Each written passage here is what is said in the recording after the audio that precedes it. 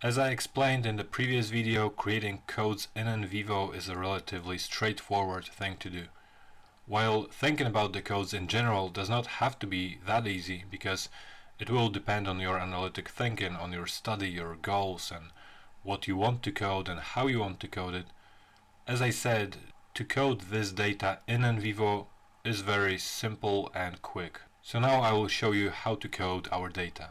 As you can see, I have several sources prepared here. So I was reading through these sources and thinking about possible codes to apply. And the first source that I would like to draw your attention to is this interview with this actress. So here I have this extract. I already selected it so I don't forget where it is. But basically it's about taking risks. So as you remember, our hypothetical study is about factors that help actors achieve success. So here she talks about risks, and she says that they are very important to her. They defined the next career move. So it is obvious that risks or risk taken is very important to this person. So let's say we want to create a code that we'll call taking risks. In order to do this, all we need to do is select the extract that we want to code and type the name of our new code in this box here. As you can see, it says code add.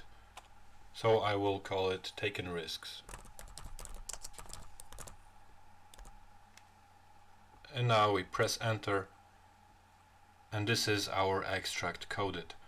If we go to our notes folder now, you can see that we have this new code here, and what it says here is that we have one file where this code appeared once.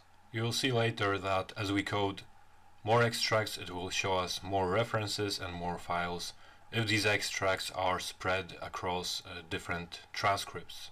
So now if we look through the other extracts, there are actually some more examples of risk taken in different forms. So again, here this actress talks about a risky situation where she had to drive a car real fast.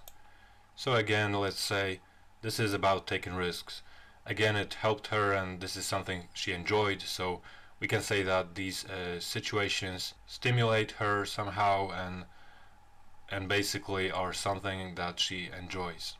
So in this case, because we already have this code selected here, all I need to do is press enter. But if it wasn't selected, so let's imagine it's empty like now, even though it's not there, once I start typing this code appears here. So the suggestion from NVivo appears, and this is the code we want to use. So I'll just click on it and again press enter. As I pressed enter, you can see that immediately these numbers changed. So now we have two files and two references. So we have two transcripts and two references to this code of taking risks.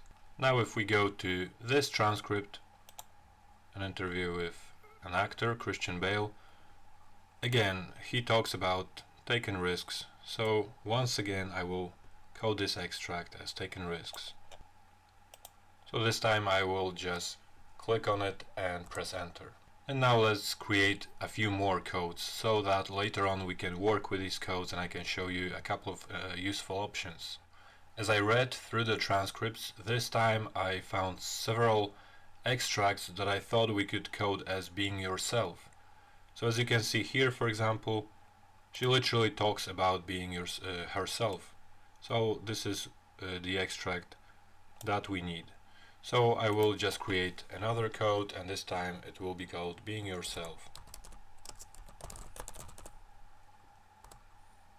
As you can see, again this new code appeared here straight away, and we will move on to another extract, another transcript, and here again she kind of talks about being herself.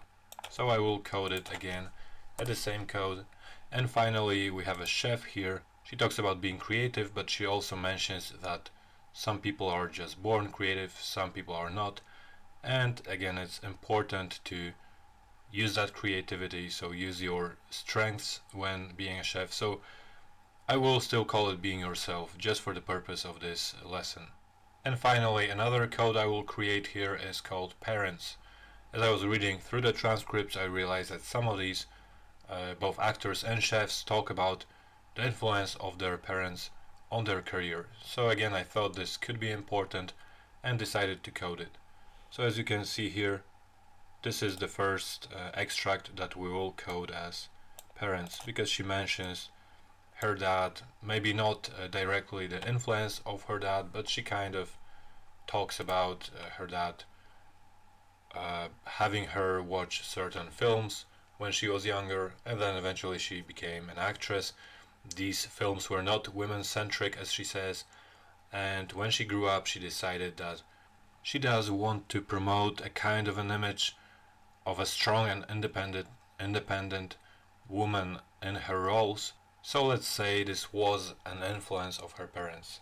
So let's code it as parents.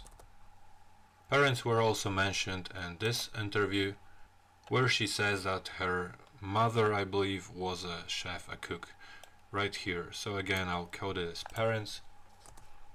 And finally, Christian Bale also mentioned the possible influence of his father, I believe, on his career. So code it as parents again.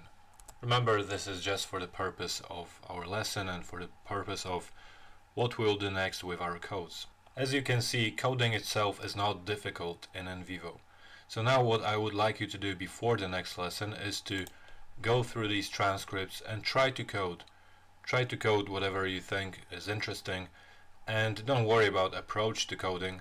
You can simply code your data to create a kind of a table of contents. So for example, to divide whatever they talk about into childhood, or perhaps interesting stories, or anything. Or if you want to go more abstract, you may think about more abstract and more inclusive terms, such as personality, or being real, or anything like that. It doesn't really matter. What I would like you to do is to create more codes, ideally that spread across several sources, because in the next lesson we will be organizing these codes.